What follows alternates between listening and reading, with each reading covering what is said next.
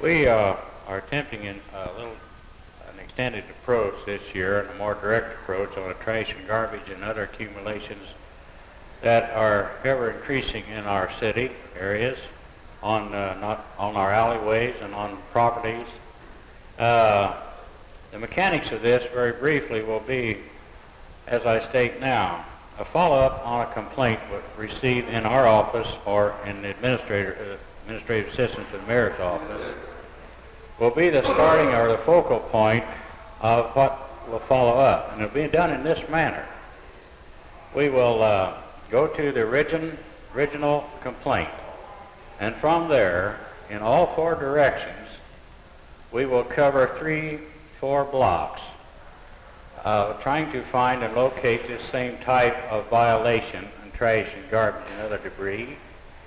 The sanitarians in our department will devote 1 day in their district, a minimum of 1 day each week, which means 3 days a week will be devoted by the health department for this. When they make contact with the people where they find this type of situation, these people will be given a pass-out material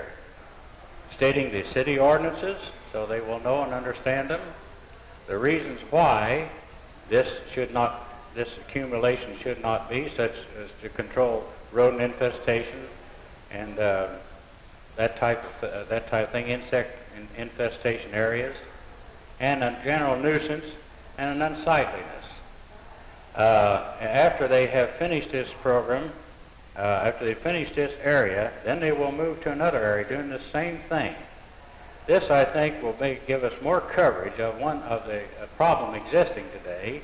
and we hope more cooperation from the people in getting the thing accomplished.